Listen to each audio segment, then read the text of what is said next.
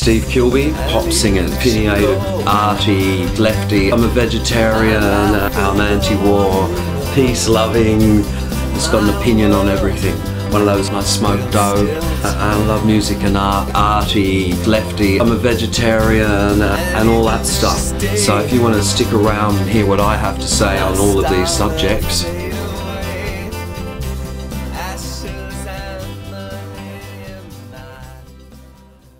second best Australian band. Yeah.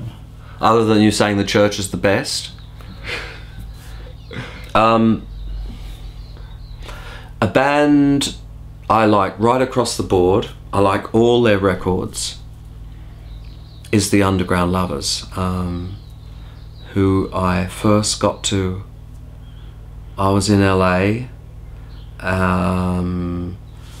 in the 90s, and a friend of mine who was some hip young Turk at a record company, and he and I got really stoned, smoking in these glass pipettes. He had this premium quality and got really stoned. And he said, I'm going to play some records to you. And he played me a bunch of records. I was going, yeah. And then he put this one record on, and I went, mate, leave this one on. And I listened to a whole bunch of it. I went, fuck, who is that? I felt like, wow, whoever's done that's just about put me out of business, because it's incredible. And he said, oh, it's an Australian band, the Underground Lovers. Have you heard of them? And I went, yeah, I heard of them, but I thought they were sort of a baggy. I think their very first record, the one I haven't heard much of, is kind of baggy. It's sort of like, and I didn't like baggy, as like Stone Roses, baggy, sort of that sort of thing. And then suddenly on this second record that got an American release on a very hip label, they suddenly turned into the Underground Lovers as sort of as I know and love them now, and every song was quite incredible. And ever since then, I've always liked the Underground Lovers, and even their latest record is a brilliant record. It's like as good as any of the others. They're all good, and they're a brilliant band. They are. Their music, their lyrics. They have a totally unique sound. Made 2 albums, or worked on 2 albums with Glenn Benny, who's the sort of the guitarist and the kind of the musical guy in the band. And he has a completely unique style, a completely unique take.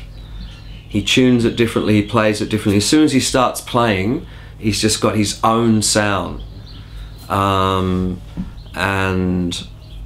I think he's amazing. I think, and Vince, the singer, writes amazing lyrics.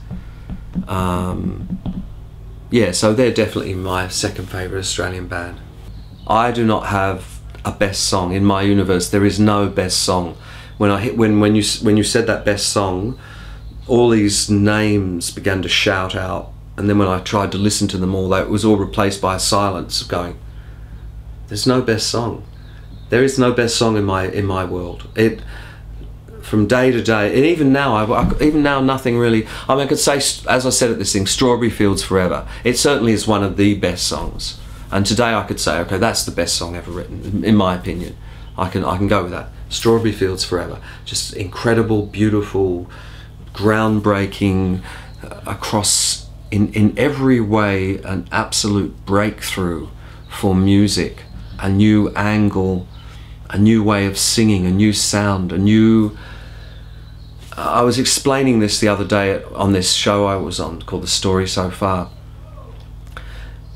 Pop music had singers, and the singers were singing like, I love you, or they're going, I'm sad girl, or they're going, I'm angry, but never we have a guy sort of with his granny glasses on, sort of going, I'm distant, I'm sort of discombobulated from all this, I'm sort of slightly paranoid and slightly frightened and sort of slightly, I'm sort of going through something strange. Hang on a minute, no, oh yes I am, or wait a minute, oh, and sort of like, we've never had anybody do that. We've never had someone using the platform of a pop or rock song to make this sort of a statement about detachment and disorientation and a feeling of just the way it comes across, and the sound of his voice. It sounds like he's coming from a million miles away, a million miles away from wherever you are all at, all you people, is not where John Lennon's at. And the way that music and the way that sound of his voice, that telephone voice, it's no long gone is the John Lennon of "and when I touch you." Suddenly all of that confidence, that male bravado has gone, and now he's like a small part of him is talking to you from a great haze and a great distance, a great confusion, and yet sort of an illumination. So suddenly you want to feel like that too. You want that kind of detachment. And as I said, the music, the stuff the cellos are doing, George's guitar, the backwards stuff, like the thing that goes "I cranberry sauce" or "I buried Paul," and all the sort of the key changes and tempo changes, the way it was physically put together. It's like the one song. You could take a million musicians and they could study that song, a million pop musicians, study that song for the rest of their life, write articles and analyze it and think about it, and still no one could get to the bottom of what you've got to remember is, before that song, so one day there's no one's ever heard a song like that before, and one day you're somewhere and you're 11 or 12. What would I have been, 12 when that came out? Maybe on the verge of 13. Between 12 and 13, I'm somewhere, probably driving along with my father. Suddenly this song comes on the radio, and you've never heard a song like that before. It's shocking.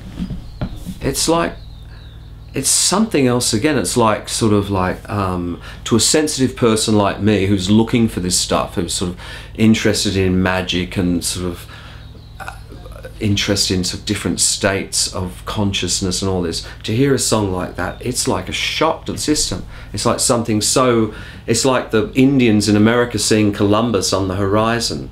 It's almost so brilliant that you can't, and so out of your normal black and white existence, this kind of message from another kind of, you know, all the adults, you know, like, "Come on, Stephen, eat up, drink your baked beans, and you put hairs on your chest, and one day you can fight in the war," you know. And then suddenly there's a guy going, "I'm a long way away, and I'm confused, and fucking everything's weird up here, you know, I don't know what's going on." Suddenly that's like a whole, you know, I'd never. And but of course it's because it's put to music. Anyone can say all that stuff, but put to music so convincingly. It's like that one song is like the birth of a whole thing, a whole universe of thought contained within that one song, across every level of it, the recording of it, the singing of it, the writing of it, everything about it is fucking brilliant.